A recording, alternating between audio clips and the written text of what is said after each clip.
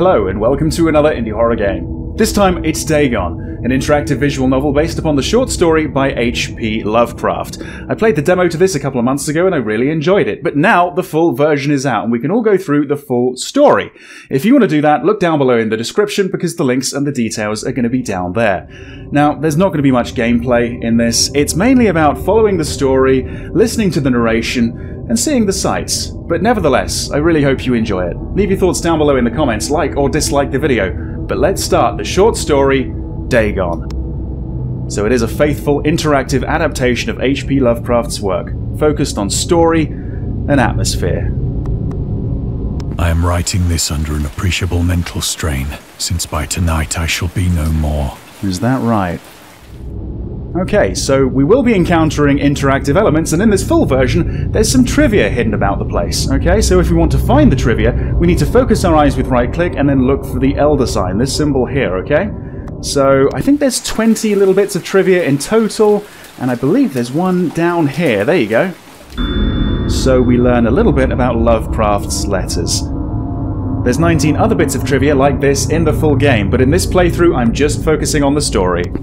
And we progress the story by looking at this. Penniless, and at the end of my supply of the drug which alone makes life endurable, I can bear the torture no longer, and shall cast myself from this garret window into the squalid street below. Do not think from my slavery to morphine that I am a weakling or a degenerate.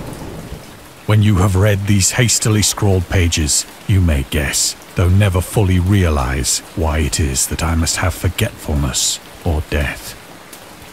Alright, as he begins to pen his story, this is where I'm going to take a back seat. I hope you enjoy it. It was in one of the most open and least frequented parts of the broad Pacific that the packet of which I was supercargo fell a victim to the German sea raider.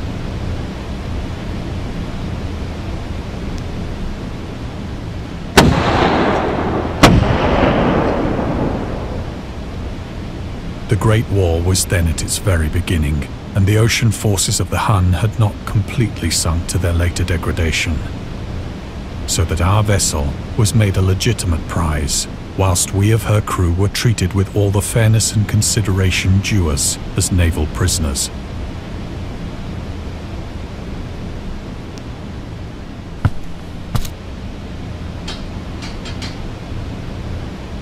So liberal, indeed, was the discipline of our captors, that 5 days after we were taken, I managed to escape alone, in a small boat, with water and provisions for a good length of time.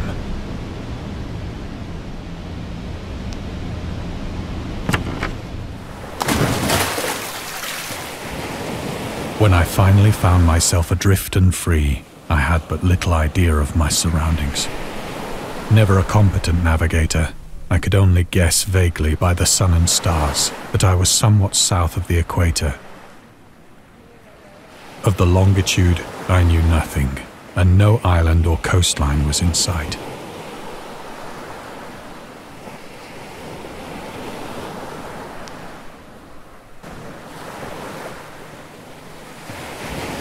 The weather kept fair, and for uncounted days I drifted aimlessly beneath the scorching sun, waiting either for some passing ship or to be cast on the shores of some habitable land.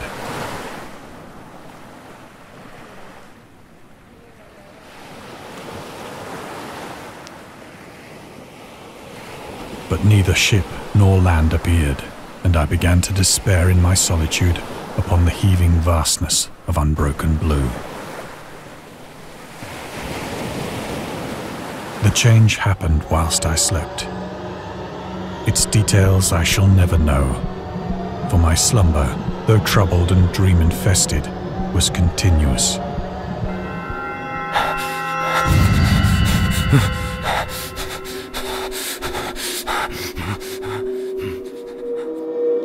When at last I awoke, it was to discover myself half sucked into a slimy expanse of hellish black mire, which extended about me in monotonous undulations as far as I could see, and in which my boat lay grounded some distance away.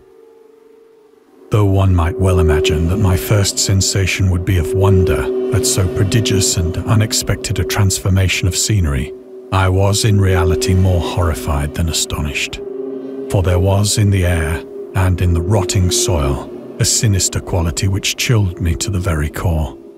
The region was putrid with the carcasses of decaying fish and of other less describable things which I saw protruding from the nasty mud of the unending plain. Perhaps I should not hope to convey in mere words the unutterable hideousness that can dwell in absolute silence and barren immensity. There was nothing within hearing and nothing in sight save a vast reach of black slime. Yet the very completeness of the stillness and the homogeneity of the landscape oppressed me with a nauseating fear. The sun was blazing down from a sky which seemed to me almost black in its cloudless cruelty, as though reflecting the inky marsh beneath my feet.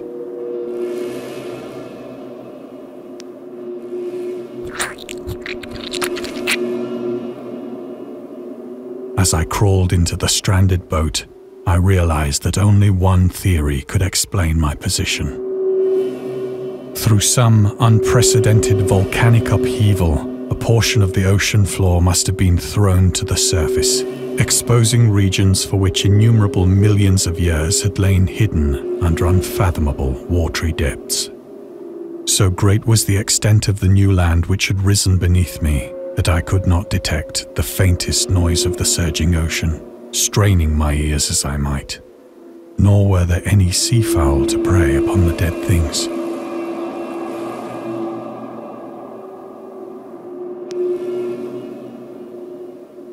For several hours I sat thinking or brooding in the boat, which lay upon its side and afforded a slight shade as the sun moved across the heavens. As the day progressed, the ground lost some of its stickiness and seemed likely to dry sufficiently for traveling purposes in a short time. That night I slept but little, and the next day I made for myself a pack containing food and water, preparatory to an overland journey in search of the vanished sea and possible rescue.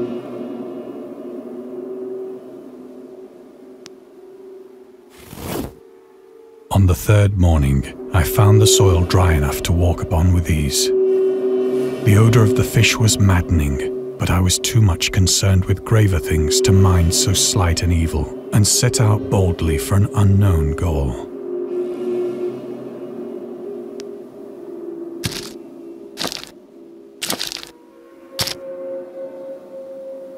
All day I forged steadily westward, guided by a faraway hummock which rose higher than any other elevation on the rolling desert.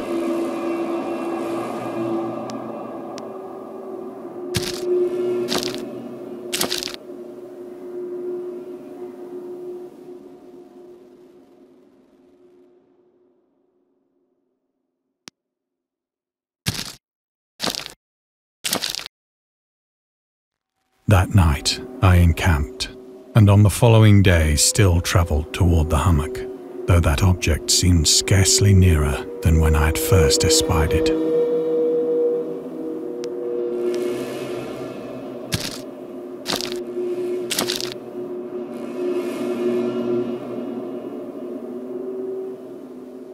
By the fourth evening, I attained the base of the mound, which turned out to be much higher than it had appeared from a distance. An intervening valley setting it out in sharper relief from the general surface. Too weary to ascend, I slept in the shadow of the hill. I know not why my dreams were so wild that night, but ere the waning and fantastically gibbous moon had risen far above the eastern plain, I was awake in a cold perspiration, determined to sleep no more. Such visions as I had experienced were too much for me to endure again, and in the glow of the moon I saw how unwise I had been to travel by day. Without the glare of the parching sun, my journey would have cost me less energy. Indeed, I now felt quite able to perform the ascent which had deterred me at sunset. Picking up my pack, I started for the crest of the eminence.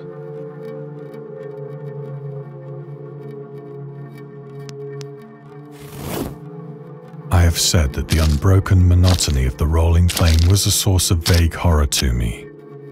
But I think my horror was greater when I gained the summit of the mound and looked down the other side into an immeasurable pit or canyon, whose black recesses the moon had not yet soared high enough to illumine. I felt myself on the edge of the world, peering over the rim into a fathomless chaos of eternal night. Through my terror ran curious reminiscences of Paradise Lost, and of Satan's hideous climb through the unfashioned realms of darkness. As the moon climbed higher in the sky, I began to see that the slopes of the valley were not quite so perpendicular as I had imagined. Ledges and outcroppings of rock afforded fairly easy footholds for a descent, whilst after a drop of only a few hundred feet, the declivity became very gradual.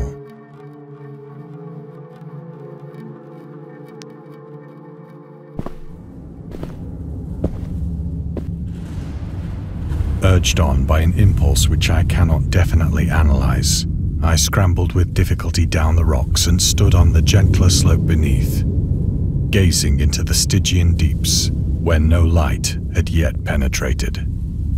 All at once, my attention was captured by a vast and singular object on the opposite slope, which rose steeply about 100 yards ahead of me. An object that gleamed whitely in the newly bestowed rays of the ascending moon.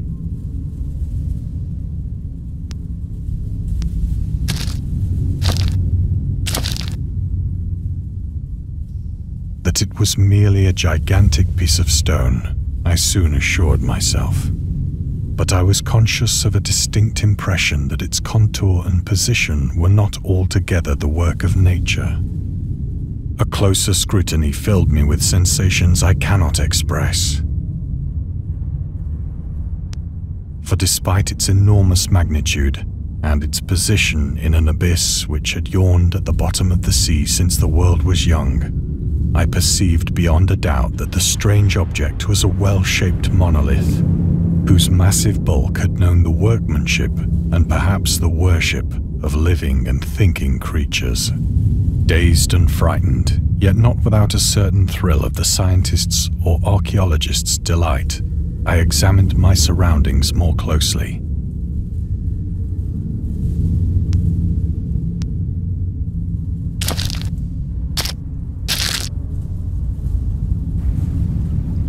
The moon, now near the zenith, shone weirdly and vividly above the towering steeps that hemmed in the chasm, and revealed the fact that a far-flung body of water flowed at the bottom, winding out of sight in both directions and almost lapping my feet as I stood on the slope.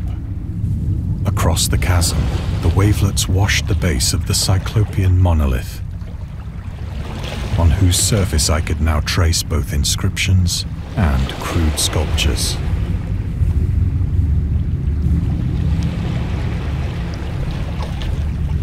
The writing was in a system of hieroglyphics unknown to me and unlike anything I'd ever seen in books, consisting for the most part of conventionalized aquatic symbols such as fishes, eels, octopi, crustaceans, mollusks, whales, and the like.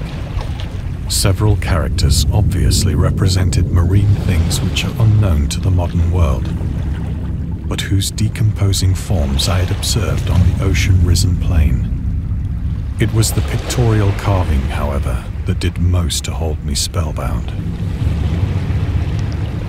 Plainly visible across the intervening water, on account of their enormous size, were an array of bas-reliefs whose subjects would have excited the envy of a doré. I think that these things were supposed to depict men, at least a certain sort of men, though the creatures were shown disporting like fishes in the waters of some marine grotto, or paying homage at some monolithic shrine which appeared to be under the waves as well. Of their faces and forms I dare not speak in detail, for the mere remembrance makes me grow faint. Grotesque beyond the imagination of a Poe or a Bulwer, they were damnably human in general outline, despite webbed hands and feet, shockingly wide and flabby lips, glassy, bulging eyes, and other features less pleasant to recall. Curiously enough, they seem to have been chiseled badly out of proportion with their scenic background. For one of the creatures was shown in the act of killing a whale, represented as but little larger than himself. I remarked, as I say, their grotesqueness and strange size, but in a moment decided that they were merely the imaginary gods of some primitive fishing or seafaring tribe. Some tribe whose last descendant had perished eras before the first ancestor of the Piltdown or Neanderthal man was born.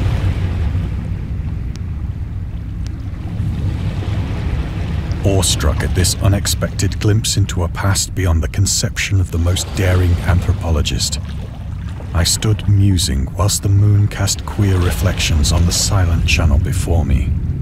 Then, suddenly, I saw it. With only a slight churning to mark its rise to the surface, the thing slid into view above the dark waters.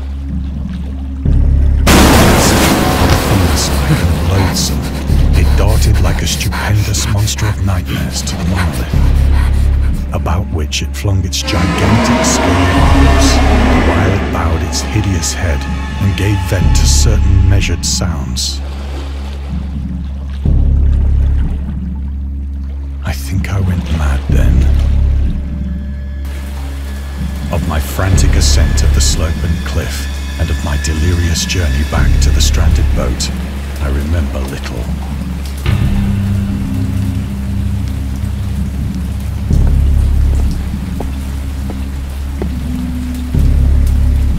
I believe I sang a great deal, and laughed oddly when I was unable to sing.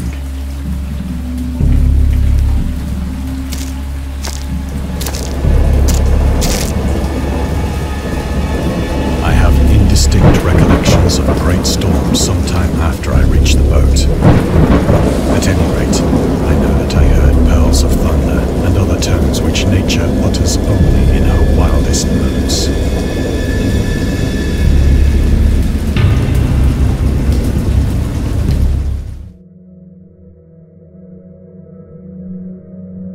When I came out of the shadows, I was in a San Francisco hospital, brought thither by the captain of the American ship which had picked up my boat in mid-ocean.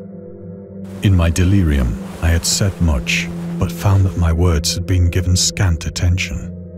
Of any land upheaval in the Pacific, my rescuers knew nothing, nor did I deem it necessary to insist upon a thing which I knew they could not believe.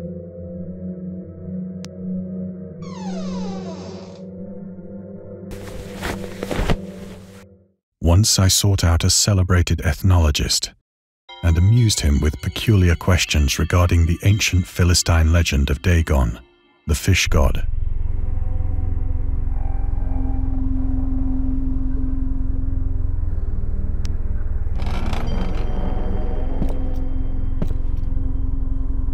But soon perceiving that he was hopelessly conventional, I did not press my inquiries.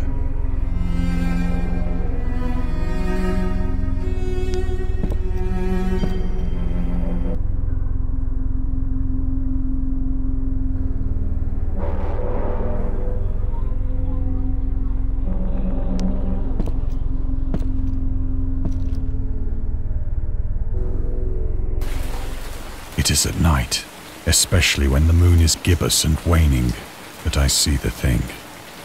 I tried morphine, but the drug has given only transient surcease and has drawn me into its clutches as a hopeless slave. So now I am to end it all, having written a full account for the information or the contemptuous amusement of my fellow men.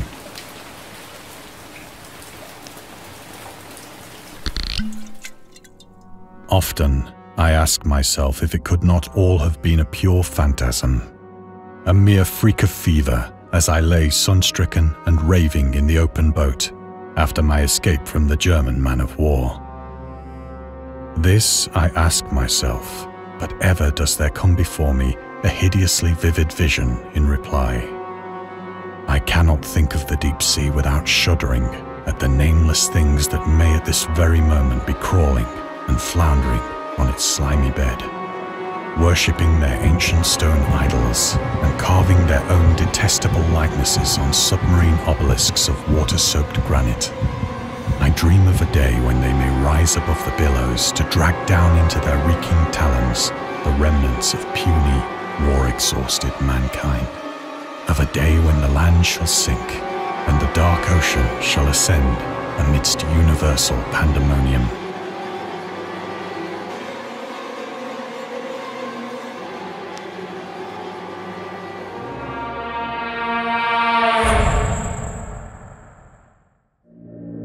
The end is near. I hear a noise at the door, as of some immense slippery body lumbering against it.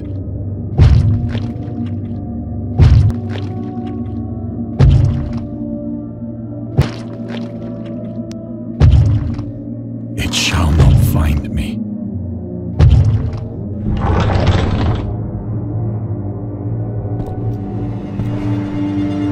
God, that hand!